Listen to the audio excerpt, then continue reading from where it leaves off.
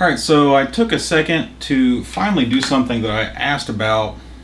I don't even know how long ago it was, but I made a video about the cartridge test cart that I had made. That one. This is just a repro I made. And what I didn't like about it is if the controller was bad, you couldn't actually get to the main part that showed all the buttons.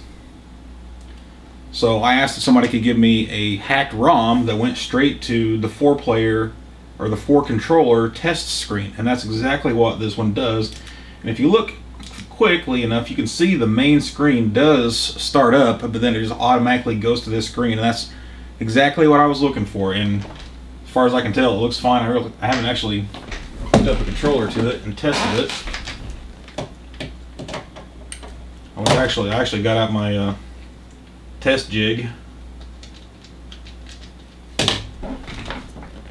to test some CPUs and PPUs that I had.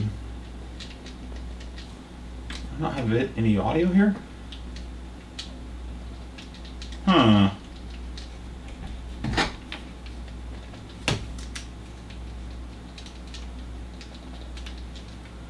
Well, I'm sure there was supposed to be audio.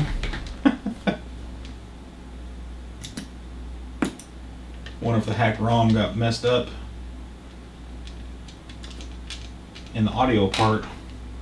And I got like 4 different guys that sent me a hacked ROM, and I couldn't tell you which one this is, but it gave me the idea of another hacked ROM that I wanted to do. Let's see, I'd have to show it to you on Power Pack.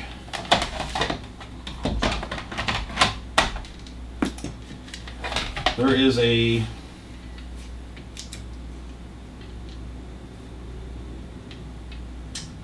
NTF2 test cart.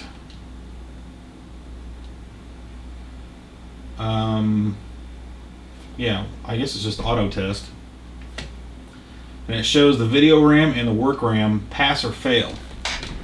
The problem is, if either of them is messed up, this screen is just garbled, and you can't actually tell which one has failed. So I thought, it'd be really cool if we had just a ROM that tested just video RAM, and all it gave was a green screen or a red screen, and that's it. That's all it did. You turn it on, green screen. You turn on, red screen, you knew the video RAM was bad. And I thought it'd be as simple as having 2 ROMs that did that, one for video, one for work, and then I could just have a physical switch on my cart to go from video to work. That would be beneficial to somebody like me that tests a bunch of consoles, or a bunch of RAM chips. On this jig I would actually only need one, and it looks like work RAM would be the easiest for me to access every time. But like just to stick it into a top loader or front loader console and just quickly see what's going on. And this would probably only really be good for consoles that work but give a garbled image. That way you can pinpoint if it's video or work RAM or something else. So if anybody knows how to do that, email me.